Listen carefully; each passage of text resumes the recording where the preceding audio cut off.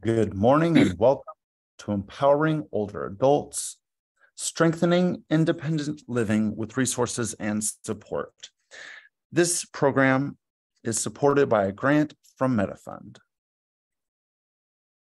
A bit of housekeeping. Today's program is being recorded.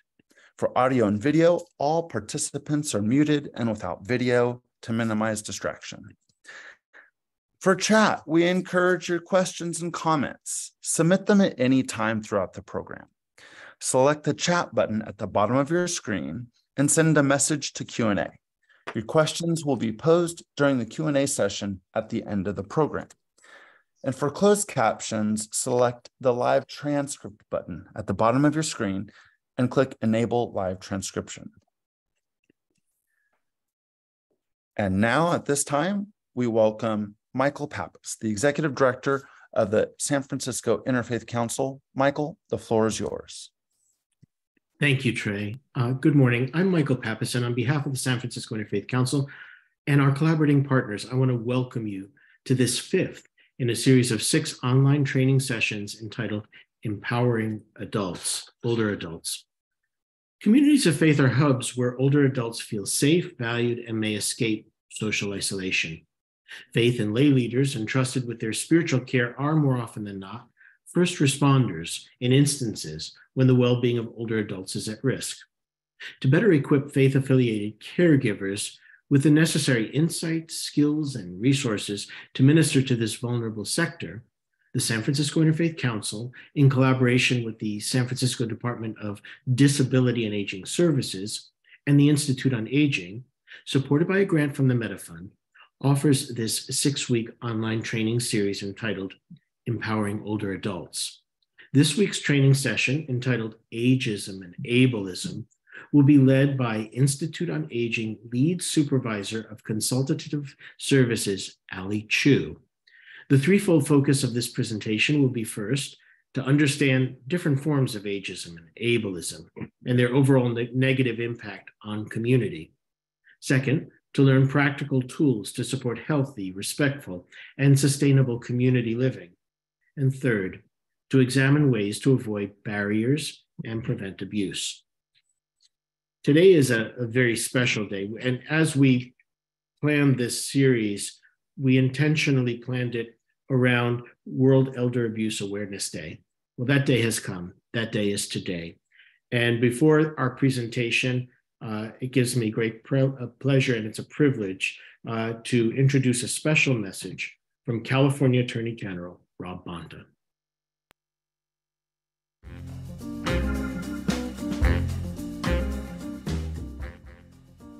Hello, I'm Rob Bonta, California Attorney General. Thank you to the San Francisco Interfaith Council, the San Francisco Department of Disability and Aging Services, and the Institute of Aging for inviting me to join you virtually for your Empowering Older Adults training course. Your tireless efforts to raise awareness about elder abuse are critical to creating the lasting, positive impact we need to see in California. During this year's Elder Abuse Awareness Day, I'd like to join you in taking a stand against all forms of elder abuse, neglect, and exploitation. I'm willing to bet that, like me, each of you is here because of an older person in your life who you love and admire. Or maybe because of an elderly relative or friend who is no longer here, but still inspires you to help those who are. Older Californians spent decades of their lives giving back to their families and their communities. They deserve to spend their golden years reaping the rewards of that hard work. Unfortunately, that is not always the case. Every year, millions of elderly Americans experience cruelty and mistreatment. Whether we see it or not, victims of elder abuse are all around us, often suffering in silence. Our parents, grandparents, friends, neighbors, and loved ones. We must do more to change this unacceptable reality. At the California Department of Justice, we're committed to ending elder abuse, supporting survivors, and holding perpetrators accountable. In 2020 and 2021 alone, our Division of Medi-Cal Fraud and Elder Abuse conducted more than 2,700 investigations, filed more than 150 criminal cases, and secured 131 criminal convictions. We're prosecuting nursing facilities that prey on our seniors. We're standing up to predatory healthcare companies that inflate prescription drug costs. And we're issuing guidance on how to identify and report elder abuse. It's a start, but we have more work ahead. All of us have a role to play. We all need to raise awareness, combat isolation, and strengthen protections that prevent these crimes from happening in the first place. Together, we can ensure that California's seniors experience their golden years in peace and joy. I look forward to our continued partnership in this fight. Enjoy the rest of your training, and thank you again for your work.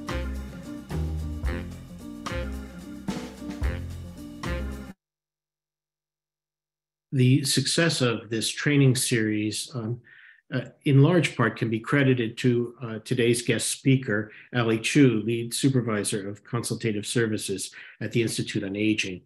Ali has been a key member of the planning committee and has helped us to secure subject matter experts and to develop the curriculum for this training session. Today, she's going to be our guest presenter, along with Glenn Fishman from the Institute on Aging. And so without further ado, I turn the floor over to you, two wonderful people. Thank you so much, Michael, and thank you, Trey, for your support and assistance. My name is Ali Chiu. I go by she, her, hers. I am with Institute on Aging. And, you know, it's been an honor to be working on this training series with you all. Nobody can do this by themselves, right? It takes a village to do the work we do. So just wanted to say thank you so much. And Glenn, do you want to say a few words, introduce yourself real quick? Thank you, Ali. Hi, I'm Glenn Fishman. Work with Ali as program development specialist. And I was the first presenter in this series, and it was a great experience. So thank you, Michael, and your team. Thank you, Glenn. Great. So just wanted to let everyone know I am visually impaired, so I am not going to have my video on. I'll turn it on after we finish the presentation. So when we do the Q&A, because I'm using assistive technology, listening into two different technologies, so I can listen to my information what I'm presenting.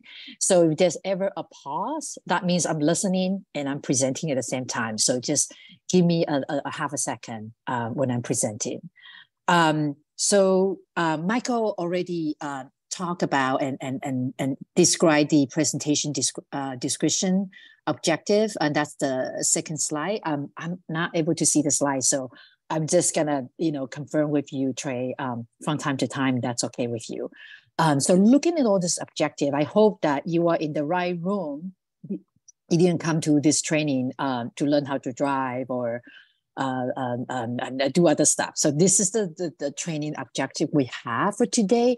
And really, my whole goal for this presentation is really for us to kind of learn way to support older adult and adult with disabilities. We'll get into more detail in just a little bit. So I would love it if, Trey, we can start the first polling question. So I wanted to put this question out there for you all. Have you ever heard of the phrase such as ageism and ableism?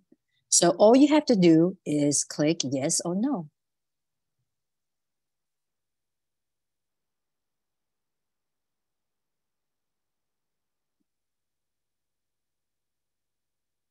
All right. So hopefully people have a chance to do the answer. Trey, would you be able to read the answer out loud for us? Yes, good morning, everyone. So the question was, have you heard terms such as ageism and or ableism? And we have 46 yes responses, which is 74%, 75% of the attendees, and 16 no responses, 25% of attendees. Got you. Thank you so much, everyone, for participating in that polling question. And while you're listening, I encourage you get your morning beverage going, and we really, really love it if you could, help participate and just, kind of check us out, put your questions in, like Trey said, and just, let us know what you think, and if you have any questions, we'll be ready for you at the end of the presentation. So let's go to slide 4. That's a look at the definition of ageism. Excuse me, Ali, for those yes. of you for whom the poll is still up there, we would ask you manually to hit the little red button to make it go away. Okay, how do I do? No, we ask the attendees to do that. Thank you. Okay. Okay. Proceed. Okay, sorry about that. Yeah. So let's look at the screen where it says the definition of ageism. You know, a lot of time when we are talking about the word ageism, you know, when there's a word ending ism, right? We kind of wanted to think about, you know, where that come from, right? You know, we hear the word racism, sexism, and all this different oppression, right? So ageism is a very similar concept. It is mostly because people are discriminated against based on their age. And a lot of people think that this only affects older adults. It actually affects younger adults and children as well. People, you know, gauge someone, judge someone based on their age for their productivity, believability, and their, you know, ability to make decisions because of their age. This is a form of ageism, you know, and I'm sure that and I've given this presentation quite a few times. And when we do it in person, usually, you know, I ask people to share a story about, have you ever experienced, you know, ageism in your life? And people, and feel free to put it in the chat if you like to write a couple of sentences of, you know, your experience. And, you know, we're happy to read it at the end. You know, I'm sure that we all have, right? This person is too old to make decisions. This person is too young to know anything better. You know, well, you know, she's 90. Why should we believe her? She's probably not, blah, blah, blah, right? So those are things that we're talking about here is, you know, we're basing our assumption because of people's age, okay? Let's go to the next slide. We'll talk about ableism. And, you know, and I'm reading right now, but we'll get into more interactive in just a moment. Ableism. Right? It's very, very similar concepts, you know, discrimination based on someone's ability, right? You know, a lot of time we see someone with a disability, and before this training start, I was having a quick chat with Michael, and we were talking about, you know, a lot of time we look at someone with disability, that's the only thing we see. That's the only identity we have, right? I use a mobility cane, and I'm on the bus, and people always, that's the only thing they see. Hey, lady, hey, blind lady, you know, come and sit down, right? But nobody knows I'm also a mother. I also a social worker person at Institute on Aging, and I'm also an activist. And I'm also a volunteer on the friendship line, right? So people don't see the multiple identity we have. We only see this person as someone we see, you know, outside, right?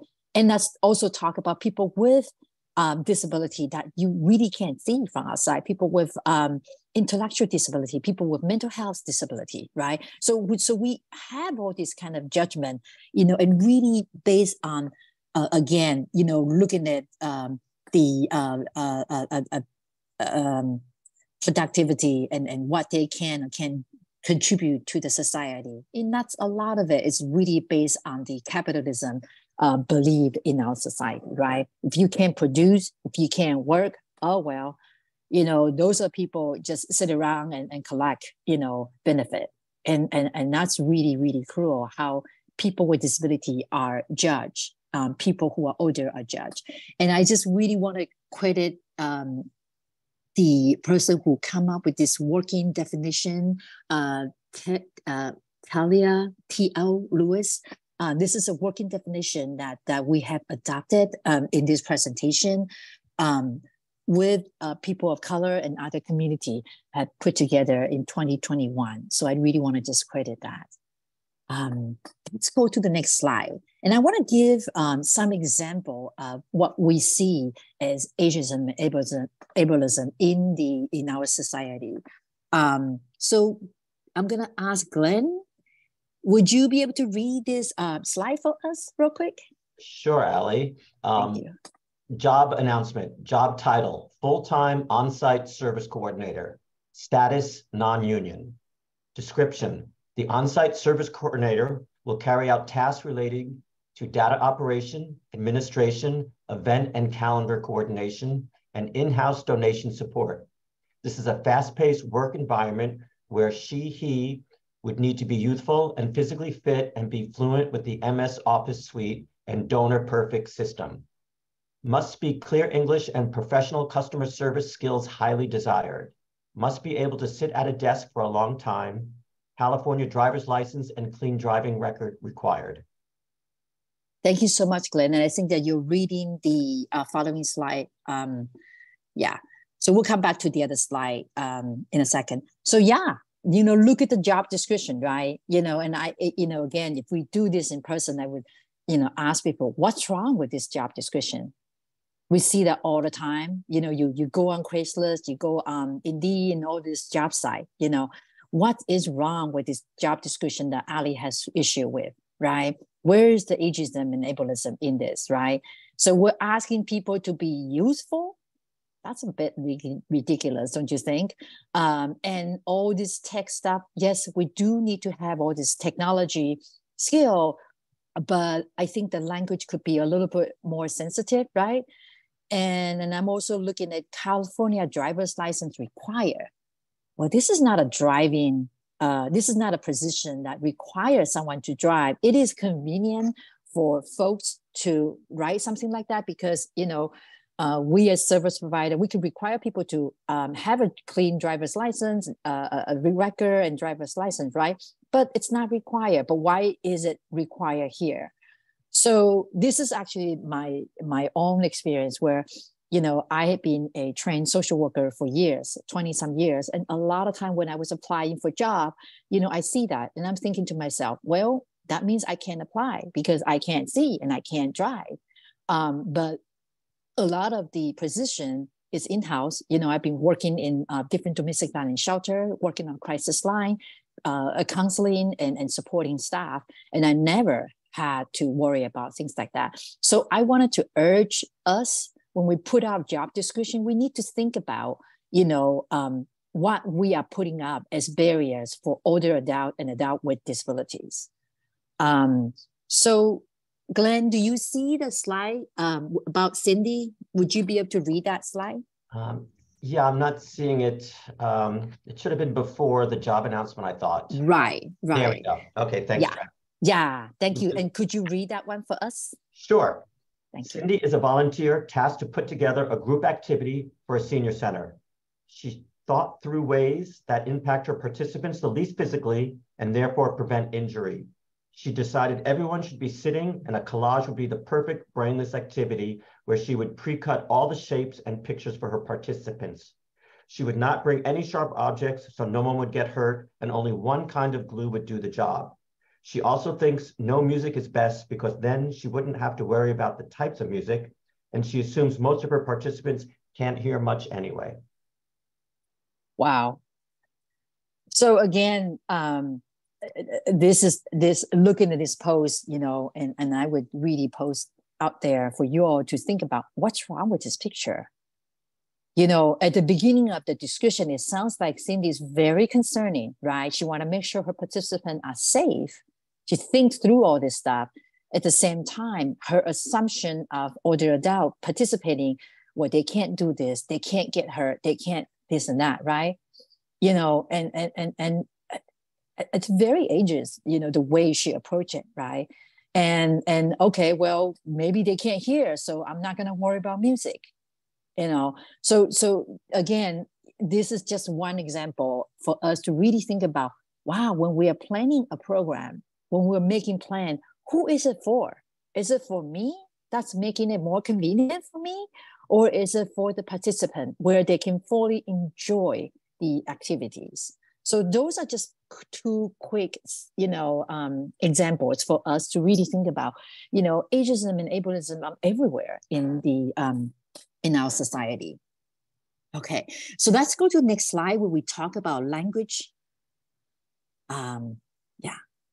So when we are thinking about language and language plays into a lot what we're talking about today regarding to ageism and ableism is when we speak, we want to really make sure we understand, our privilege when we speak, right? Word matters. Word has a lot of powers. When I say something, it means it's may not touch anything, but it could really hurt someone. When I was working in one of the domestic violence shelters, one of the client told me that she was someone with a disability, and she said, she was never physically abused by her abuser, but the verbal abuse really cut deep in her inside, and that really just touched me. I go, wow, that's really, really powerful. Someone could say something could really, really, it really gets deep. So I just really want us to really think about when we speak, and I'm talking about daily speaking. So you see, what I say here is not using words that, or phrases that would continue perpetuate oppressions. So here are some examples in the same slide. We see these words and phrases all the time. So we wanted to really encourage people not to use dumb, lame, insane, crazy. It doesn't describe, something that's stupid. We hear that all the time, and it is very hard for me to stomach. Sometimes people say, oh my God, that movie is so dumb, and I want us to really think about the root, when we are speaking on words, historically, the word dumb, in a medical term, that means people who can't talk. And so, the word lame, that means people who don't walk really well, right? Who have a issue and mobility issue with their walking, right? So when we use this word to describe unintelligent, even though we're not talking about people with disability, we are in other way, putting down people with disability, if that makes any sense. And one example I always give when I give training in a domestic violence shelter setting is that, for ancient time, we say the rule of thumb is, blah, blah, blah, blah, blah, right? And somebody say, hey, wait a minute, what does that phrase mean, right? And so the rule of thumb, is that in the old times, it was okay to hit your wife with a stick as thick as your thumb, and that's legal. So to understand the root of that phrase, we would not want to use that phrase, right? So same goes here. We constantly see media article and using those words to describe, what's going on in the world. And that's really not okay. That's really not okay. I keep hearing phrases, people say, well, I'm having a senior moment, when we are forgetting things. That's really not okay. A lot of seniors can remember more than we can remember, right? We really wanted to avoid phrases like that, using the word paralyzed to describe how we are, how we feel. I'm feeling stuck. You can say you're feeling stuck. You don't have to feel like, you don't have to say that I'm paralyzed by fear, or I'm crippled by this and that. These are really, really negative terms that people with disability and older adult would not want us to use. It's not respectful. Wheelchair bound, oh my goodness, I cannot, and Glenn had heard me correct people all the time in our meetings, we really don't want to use the term wheelchair bound, because again, wheelchair are tools. They are tools for people to move around. They're not bound in the wheelchair. They're not tied up, It's a tool for us. So we really wanted to avoid using those words because it's not respectful. It's not people with disability and older adult like to be described. So this is just something simple. And I've been often asked, Ali, don't you have something, I mean, come on, something more important going on for you to kind of nitpick on people's what they say, and I say, yes, I do. People with disability and older adult are important. That's my mission. That's my work. And that's my life, So when we say things that continue to perpetuate that negative and that those oppression, that's important. And we need to call people out on that. I will write the New York Times. I will write the Washington Post when they write things like that. And you can go ahead and Google them. Phrases like this, what I point out here, are very, very common in the newspaper. All right, let's go to the next slide. Ageism and ableism also continue to show up in our community in different ways, right? And it really, really makes our people vulnerable. Looking at all this different data here, we know that, a lot of people, older adult, are in the category of being abused, right? 1 out of 10 seniors experience elder abuse, right? And why is that? Why is that? When we're thinking about that, when we talk about ageism and ableism earlier, we think about, well, let's put that, my friend, an assumption there, right? Say that I take care of someone who's older, and my assumption is, well, nobody cared about you because you're older, so I can do X, Y, Z to you, right? So the assumption of that, those ableism and ageism really plays into contributing the abuse that people experience. In an NPR report, found that people with intellectual disability are rated 7 times higher compared to those without disabilities. That's really, really scary, right? Again, because of the ableism that we have in our society, we don't believe them. We don't believe that. And that's not even get me start talking about these sex education that lacking in this community. People are very put in the vulnerable situation. Women with disability are 40% higher chance, has 40% chance higher to be in intimate violence relationship compared to those without disability. So those are data we know. And you will get this PowerPoint as a PDF at the end of this presentation, and you can click on those things with the underlying thingy. I don't know what you call it. And you can read all this article yourself. Okay, let's go to the next slide.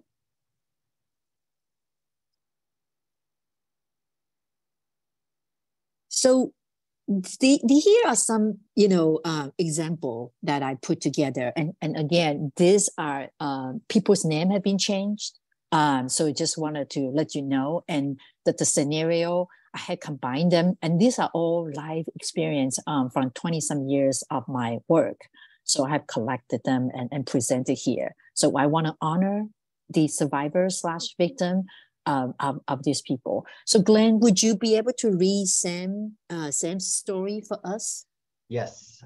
Thank you. Sam lives at his own home of 60 years with his daughter and son-in-law, who are his primary care providers. Sam is diabetic and recently developed some mobility issues. Sam's daughter is not allowing any visitors or communication, claiming Sam is too tired to visit or talk on the phone. Meanwhile, his daughter tells Sam she is concerned about his health, and it is best Sam transfer the house to her and her husband before Sam could have any visitors at home. Whenever Sam wants to visit with his brother, his daughter would accompany him, allowing no privacy for Sam and his brother. Thank you, Glenn. Yeah. So people might have heard stories similar like this, right? There's a lot of abuse, type of abuse happening here. Isolation, and possible financial abuse and undue influence. And Glenn and I would probably have seen similar cases in our meetings. And this is a base. ageism, right? Well, you can't do it. I'm worried about you. So I'm going to just take over. And if you have heard a story like this, please put it in the chat. Let us know that you have heard things like that. And this is not acceptable. Yeah. Let's go to the next slide. Do you want to read Amelia's story for us? Let's give another. Sure. Amelia works from home as a freelance writer. She uses a wheelchair and has a service dog. Her partner of 10 years often restrict ramp access with objects, so Amelia would have to ask for support. Her partner usually will provide task support rather than clear up the path, tasks such as going to the bank and picking up medication. Amelia's partner often would take advantage of those transactions by taking cash and/or meds for themselves. Last week, Amelia lost a big contract and her dog was sick. Her partner refused to help take the dog to the vet or pay for the vet bills. So again, the ageism plays in this scenario where because all these barriers that we as a society / Amelia's partner, right? I can do this to you. I can just, prevent access. So you will do this, and I can control you this way, right? Thank you, Glenn, for reading that. And let's read the last example, Jackson. Sure. Jackson is a retired accountant. He lives by himself and is active online through forums and games. 3 weeks ago, he started dating someone from one of the forums. This person said he's a veteran and owns a home in Northern Oregon. He would like to have Jackson sell his home and move in with him. He claimed he can, quote, move things around, unquote, so there will be tax benefits for them both, and made recommendations to join their accounts for investments. Jackson is over the moon about this relationship and tells all his friends he can't wait to move to be with his new partner. Thank you, Glenn. Thank you so much for reading that. And again, I want us to really think about, I really wanted to put it out there that not because people are older, not because people with disability are, they are supposed to be abused. They are vulnerable because us as a society, for ableism and ageism, put them in the vulnerable places, right? And Jackson, who might be isolated, who is an older adult, even though he's very savvy with technology, it sounds like he's falling into this romance scam situation where it's very dangerous. And we have seen a lot of that. Thank you so much, Glenn, for helping to read that. Let's go to the next slide. Actually, let's do a poll number 2. Yes. How can you help? People in all these different situations, how can you help? So here you see, you have choices. We wanted to see if you can select a choice. And Trey, I'll wait for your, let me know that when you think that people are ready. Okay, I see people voting.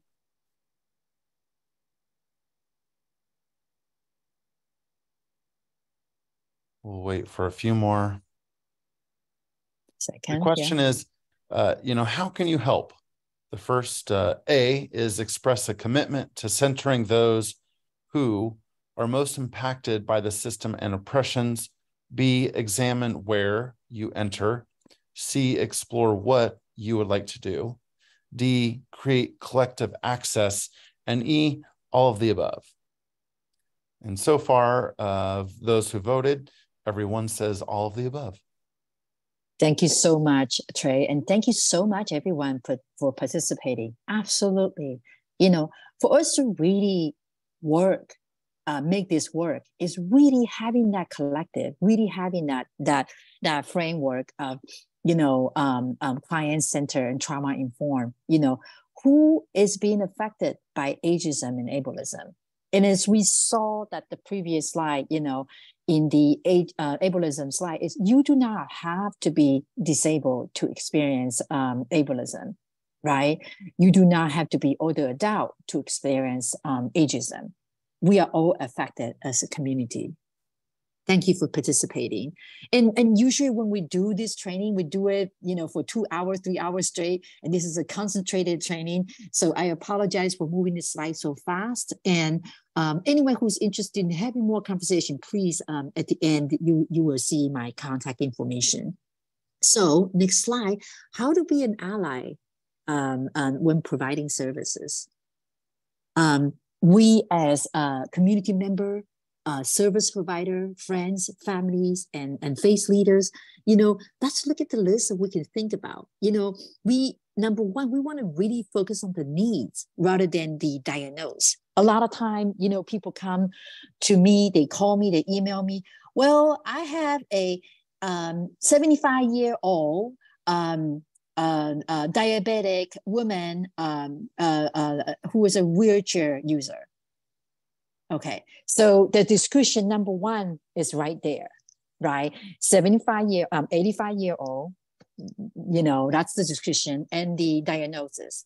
We don't hear, and I would really encourage us to, after the training, when we are presenting a case, maybe we can say something like, well, we have a senior who lives by herself, who probably have some needs for in-home care, and these are her demographic.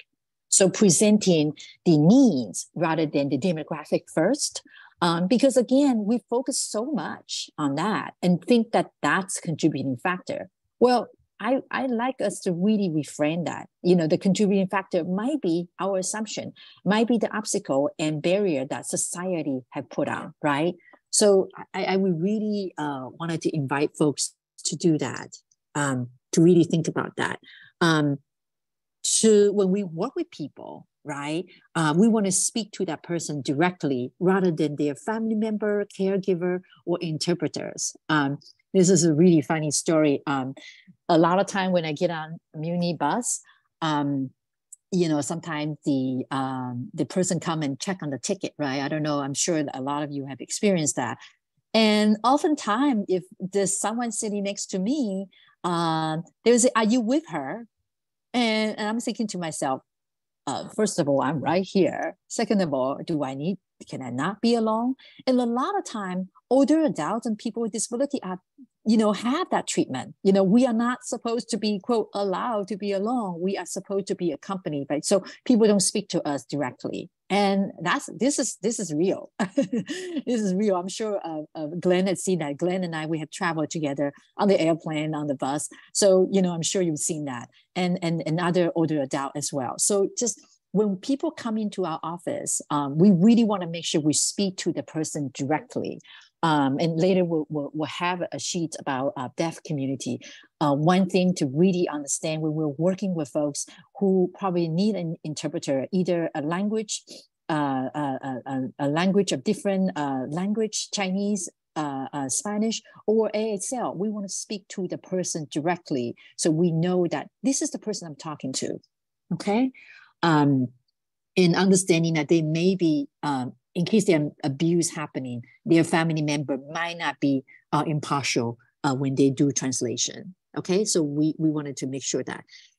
Explore communication barriers and tools if you're using those support, and really focus on building that trust rather than interrogating when we are asking questions.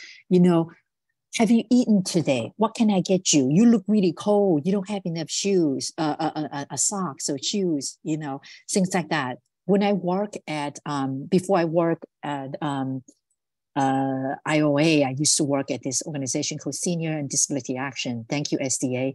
And I remember one time I worked with this woman, and she came in, she had 5 pair of socks on her both feet because she didn't have any shoes. Her shoes are stolen. So I came out because, I would walk to work, and I came out with a pair of a nice slipper and say, "Man, can I give this to you? Because I don't want you to be stepping on needles." And she was very hostile at the beginning when she came into the office. After I gave her that pair of shoes, she completely changed her attitude. She's like, "Ali, I want to talk to you," because we want to build that trust. So people will tell us what's happening, right? But when we constantly focusing on their age and their disability, people not gonna open up to us. So we wanted to really be aware of the support network and those resources out there, both in San Francisco and outside of San Francisco, to really provide that support for folks. The next slide. Let's go to the next slide. Thank you so much, Trey. So here are just some information, here are information about communicating with folks who English is not their first language. And a couple of things I want to point out. The deaf community may not identify themselves as people with disability. It's a little different from older adults who become hard of hearing and deaf later on. It's a little different culture, but we really want to respect that. Here are some tools for us to know that when we have ASL interpreters, these are some guidelines, and then really looking at the guideline from the ADA, American with Disabilities Act, some guidelines that we really wanted to make sure that we follow the law. Again, not using family member to translate, for example. It's very, very important that interpretation are impartial and accurate. Yeah. One example I can give real quick is that, say that a mother who's deaf, who's been experiencing domestic violence from the husband. If the mother is in the hospital with her child, minor, sometimes doctors and nurses would ask the child to interpret, and what's happening with your mom? What's happening? Do you think the mom would be open to tell the nurses and doctor that the child's father is hitting her? She probably won't, right? So she want to protect her daughter's emotional part here. So she would lie and say, no, nothing's happening. I feel down. We see that a lot. So please do not use minor child or any family member when we interpret. Yeah. Let's see. Am I missing anything? Yeah. So let's go to the next slide. I wanted to make sure we have enough time to ask questions. So I'm speeding through. Again, you will get this PowerPoint at the end of the presentation. And please reach out to us if you have any questions and follow up. Yeah. What might be step to take to build that trust? Yeah. Look at this slide. I really want to make sure that I quote this really famous quote from disability activists: nothing about us without us. A lot of coalition, a lot of support network really believe that we have to include the voices of seniors and people with disability when we make policy changes, when we make decisions, and we have this leadership substructure, right? When we have a forum, when we have a training or instruction, we have to make sure that who is not in the who is in the room and who's not in the voice. We have to make sure that are we including people who are affected in these matters that we're talking about. It's really important because when we look at the history of ableism, for example, we look at the history of disability rights. We look at the eugenics, we look at the ugly law, we look at ways that all approaching from the medical model where, well, I know more than you do as a doctor. I know more than you do as parents. I know more than you do as a teacher, right?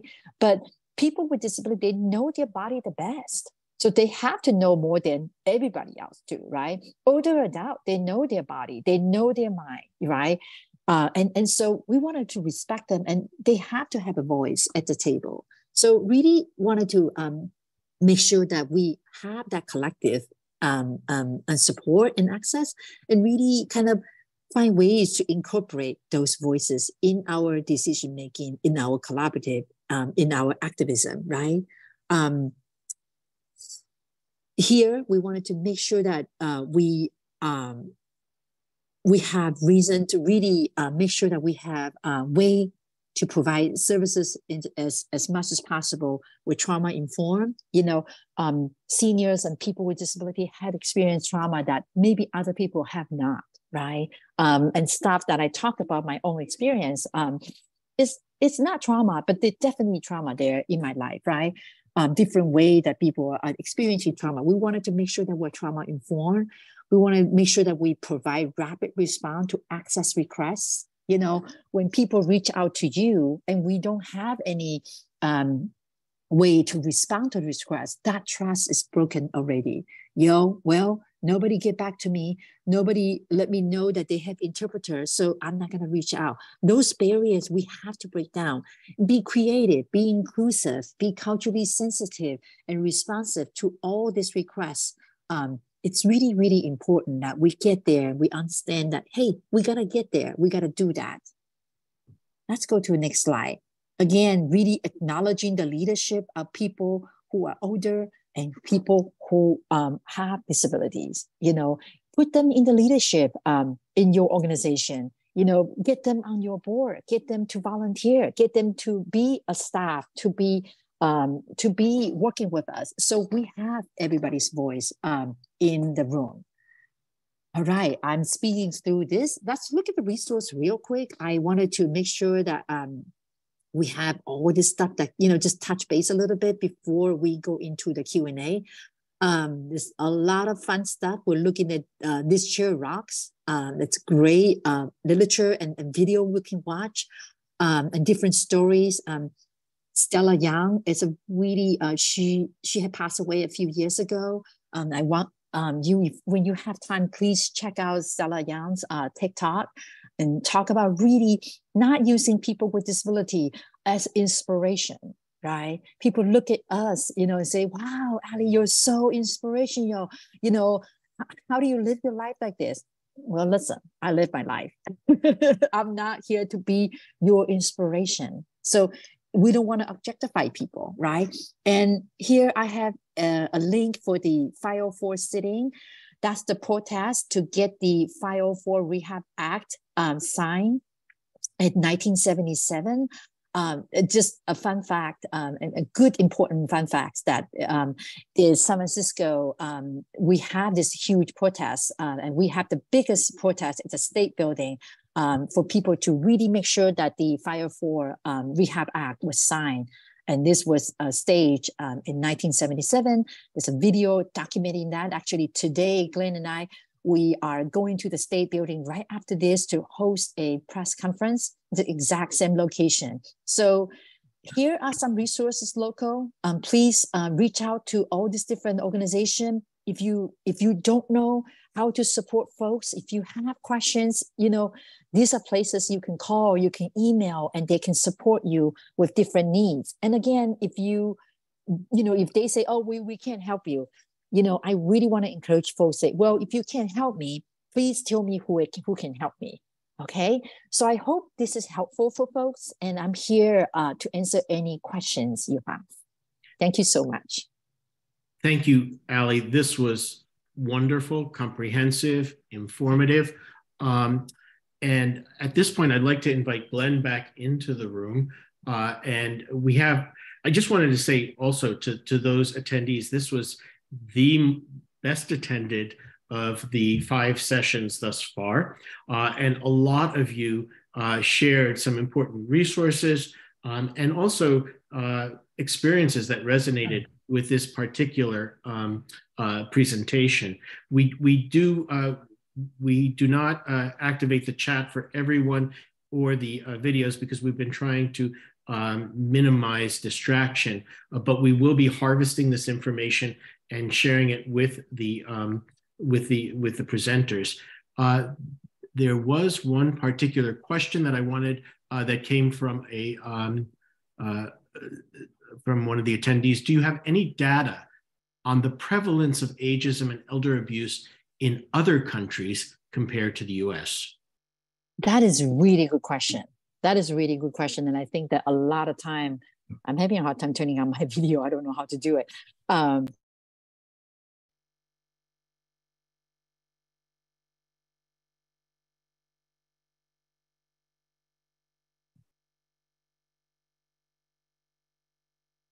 Ellie, I think you're on mute.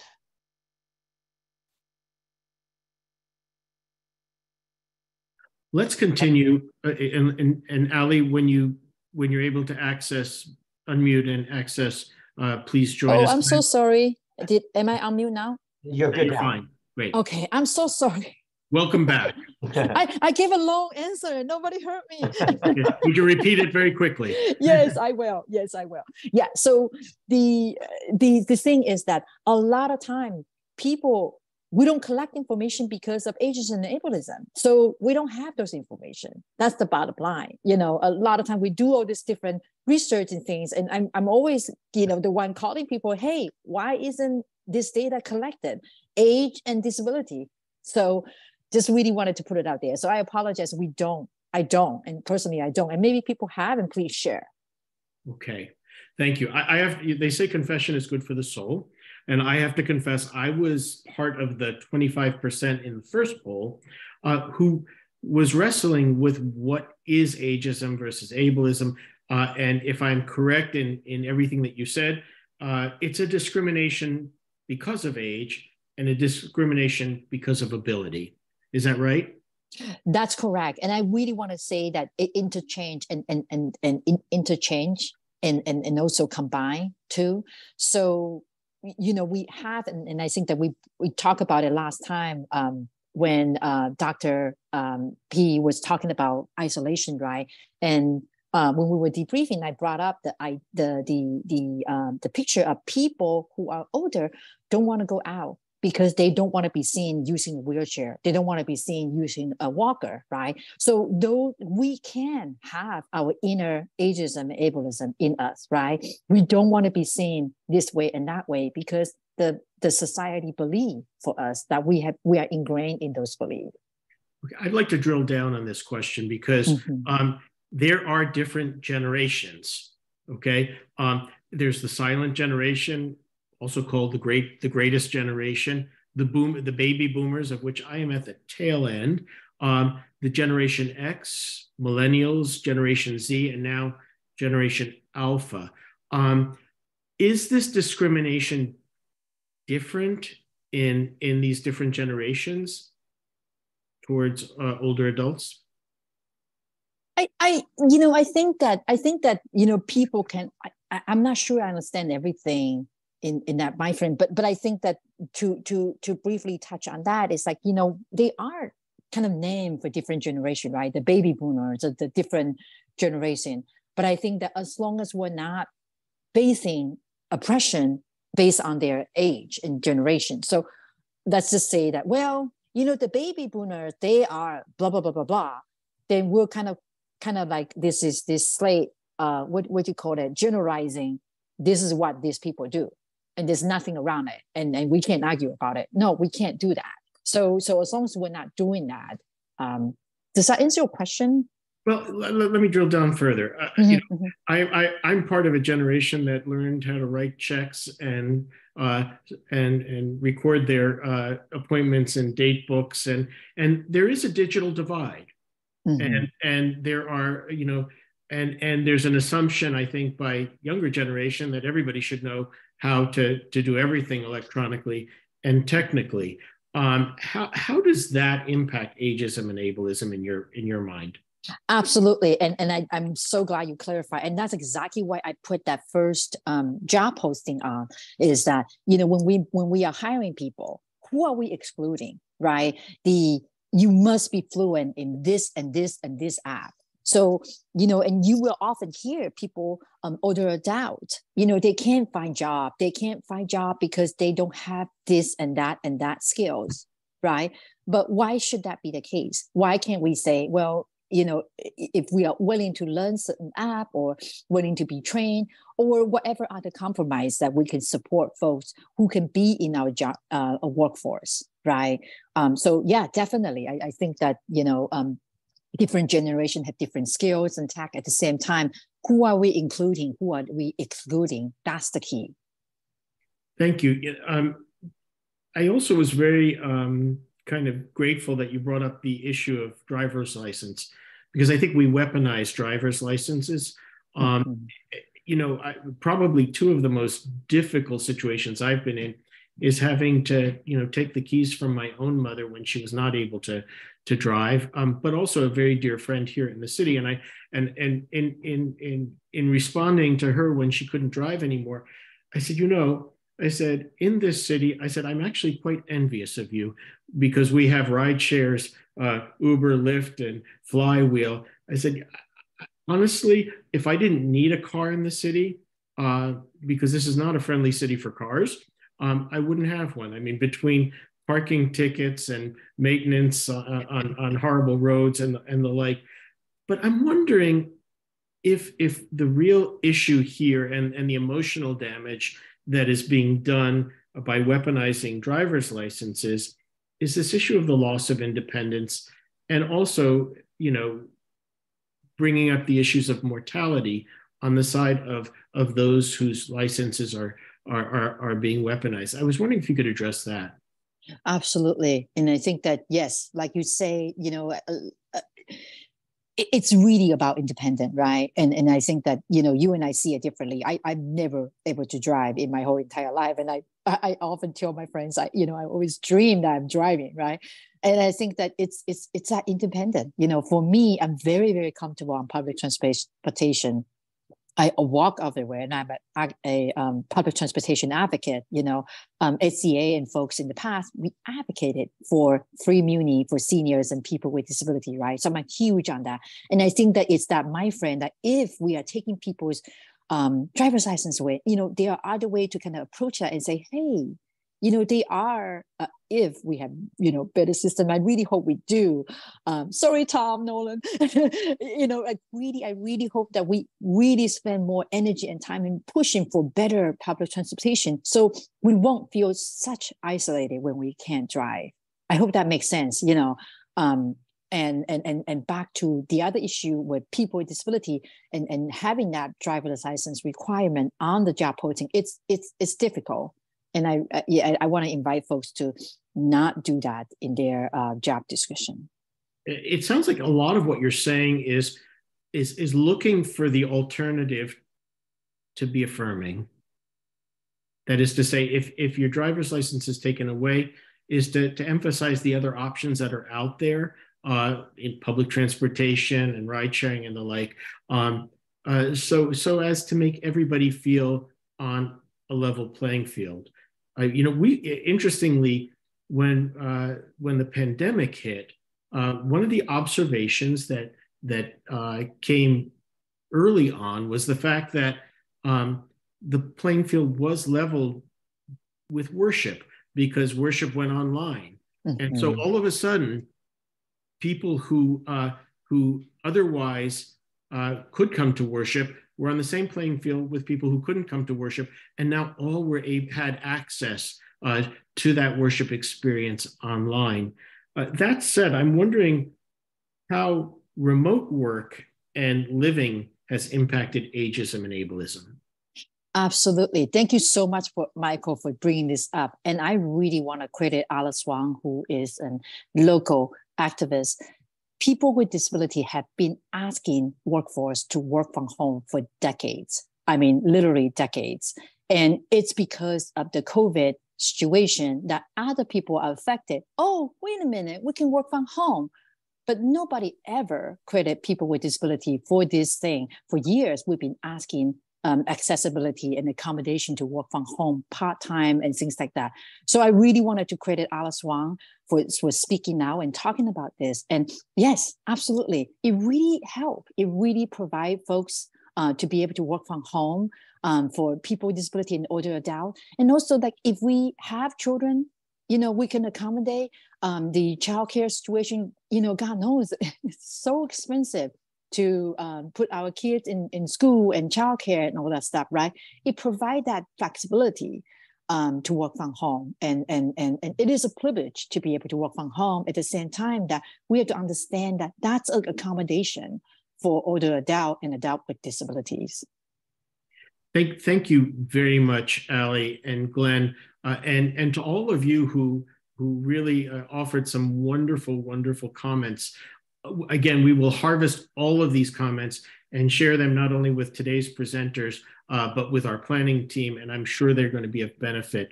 I also wanted to say a very special thank you to Trey Russell Allen and Cynthia Zambucas.